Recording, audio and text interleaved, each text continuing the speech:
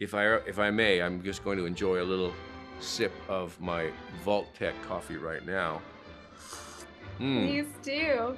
It's very good. There's a certain radiation quality to it, which makes it extra special. Although the ghoul presents as this unaffected character in Fallout, we see in fleeting moments that there's still maybe some tenderness there, like in the scene where he helps the adorable pup CX-404. How does the ghoul relate to Cooper Howard now, and how much humanity do you think is still inside of him? You know, I'm still figuring that out. Really, it's still a process that is in evolving, as it were. Seemingly at first, you know, none at all, right? But as the story progresses, and when you meet Cooper Howard, and you spend time in his world, all of that will make even more sense. There is you know, I hope for the ghoul, a level of humanity that he can still access, you know. He's also, there's something motivating him, which is kind of revealed over time, but there's a reason why he stayed alive this long, you know, despite living in an uninhabitable world. And whether it's anger, whether it's revenge, whether it's any number of things, I know what it is for me, and we'll see how he grows as a person, especially if we get to do a season 2. Amazing. So Lucy's relationship with the ghoul begins in a very antagonistic way, but then she does him a great kindness. How would you describe the evolution of their relationship throughout the season, and what's their impact on one another? That's what a great question, very thoughtful question. Inherent in the game are choices for characters. It's built into the DNA of the video game itself and Fallout. It's a big part of the game as a player, right? And it was with intention that Jonah and Graham and Geneva introduced and introduces these dilemmas for all three of us, and gives us the option of doing, you know, a moral thing or an immoral thing. And as the show progresses, like in life, I suppose, you know, in any kind of like setting, people change and people evolve, and the protagonist can become the antagonist, and then once again become the protagonist. And so you picked up on something that will be explored for all three of us, especially for the ghoul, and whether that act of kindness is returned, that I can't say. In the game, which you mentioned, the question of whether all ghouls are destined to become kind of feral is not really answered. And obviously, that's a big question in the show's narrative, too. How heavily do you think the threat of becoming feral weighs on the ghoul? Oh, I think it's an existential crisis every single day. You know, people that are affected will become feral. Like, that's a part of the rules of this universe. And so for the ghoul to have lived this long, he has to get access to this medicine. And that requires money in the form of caps. And he has found that the best way to make money is obviously being a bounty hunter. But people will rob, and they will kill, and they will kill and steal and lie to get access to this medicine, to stay on this earth in a form of conscious that is normal for as long as they possibly can. And then the day comes where you don't have those access to that medicine, and it's over. If you were in the world of Fallout, would you be a vault dweller, a lone wanderer, or part of the Brotherhood of Steel? A lone wanderer. If there's anything that all the characters that I've played over the course of my life, the one thing I think they have in common is they are Scorpios, and maybe the other thing is that they are, you know, lone wolves. I'm very much a lone wolf in my own life. You know, I have a lot of friends, but I'm most comfortable when I'm, alone with my kid or my wife or just me, and out on an open road. So even just from their first brief meeting, Lucy and Maximus seem to have an instant connection. How do you think crossing paths impacts each of your characters and their journeys? I think the first time Lucy and Maximus meet, I think it actually gives Lucy a little bit of hope. I think that going up to the wasteland, it's quite a demoralizing. Is that a word? Have I made that up? No, is that a word? That exists. Yeah, demoralizing. That reels. that feels real. Experience, and meeting Maximus maybe spurs her on a little bit. Like, okay, no, there might be hope in this wasteland after all. Little does she know. Little does she know.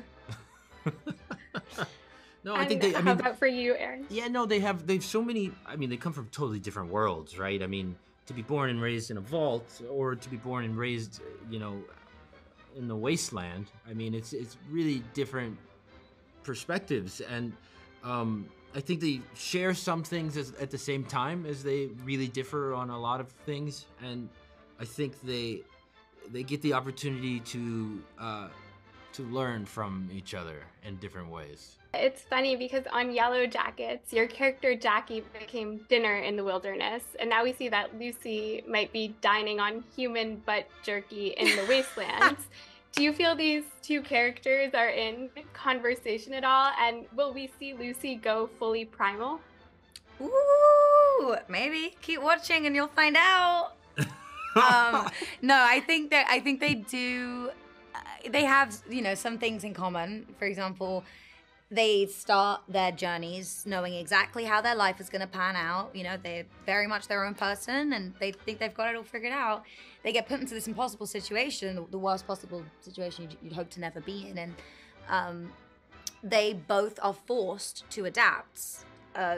Where their journeys differ is, I think Jackie, she tries to adapt, and I think she bends so far that she breaks, and Lucy, she's not gonna break. She'll change, she'll evolve, and she has to do that to survive, but I think she'll last a little bit longer than Jackie did. So if the two of you were transported into the world of Fallout, would you be vault dwellers, lone wanderers, or part of the Brotherhood of Steel? I think I would go for the vault. I go for the vault. I want the showers. You know what I mean? I want to hang out. I want to eat popcorn and canned goods. I want to relax. I need some vitamin D though. You know what I mean? You need to take some supplements. I need some supplements. Or one of those like seasonal depression lights. Like the lamps. Or maybe make a closet out of that. Like a tanning booth. Yeah. I think my answer changes honestly depending on my mood. Right now, I'd be a lone wanderer. Oh my goodness. Yeah, I'm feeling. I don't know. I'm feeling some kind of way. Scared of her. It's interesting because when Lucy and Maximus meet, Lucy seems like she's kind of on a path toward maybe losing some of her humanity, but Maximus maybe is heading towards embracing his more, leaving behind the sort of strict confines he was in. Do we see that duality kind of explored between them? Yes, and I think that what's really amazing about what Graham and Geneva and Jonah have come up with this story is that we get a real treat as an audience of not really being able to know what's going to come next. And yeah, that it's because the wasteland is filled with so much, you know what I mean? It's such a harsh condition to live within. So there's just so much that can change in an instant. But you said they both have something that the other person needs at any given moment, and I think there is a beautiful duality between them. When you see them meet and form a relationship, it's kind of wild how two completely different people kind of can become so, can have so much in common. Hi, Kyle. Your character Hank appears to be a wholesome, all-American father and caretaker, but Yes. there's surely more to him than meets the eye. Can you tease anything about the character's hidden layers? Well, you're very perceptive, Ro. There are definitely levels to Hank, which we will discover as the series progresses. There are some glimmers of what another part of who he is in some of the sequences, some of the fight sequences that we see in the course of the show. He seems to have a particular fondness for fairly brutal tactics, and almost enjoying them too much, which raises the question of kind of where he comes from and who he is. And the most impactful thing is, of course, that Lucy, who's his daughter, sees this behavior, and it doesn't really jibe with the man that she knows as her father. It's confirmed that Vault 33 has rhubarb pie in its stores, but do you think Hank is also a lover of cherry pie and coffee? Oh, how could he not be? Honestly, he is all-American. I would imagine that he has access to cherry pie and coffee. Oh, the question raises, like, where does the coffee come from? Is this coffee that's been sequestered? How old is the coffee? Has it aged well? Do they have coffee plants? We don't know. If I may, I'm just going to enjoy a little sip of my Vault-Tec coffee right now. Please do. It's very good. There's a certain radiation quality to it, which makes it extra special. It adds a little something. Yes. If you were transported into the world of Fallout, would you be a vault dweller, a lone wanderer, or part of the Brotherhood of Steel? It's a good question. I like to think that I'd be part of the Brotherhood of Steel, but I don't think I could really endure all the training and all of that. So I probably would end up being a vault dweller, doing my best to serve the community. I don't think I'd survive as a lone wolf. I think I would get too lonely. We all need a little community. I agree. But speaking of Hank's relationships, he seems to have a great kind of interaction with Lucy, but he also raised a kind of miserly and angry son in Norm. What do you think Hank's relationship is like with his son, and what do you think that reveals about Hank? It's an interesting question, because I don't spend a whole lot of time with Norm, except correcting him, and with a slight bit of torment and glee.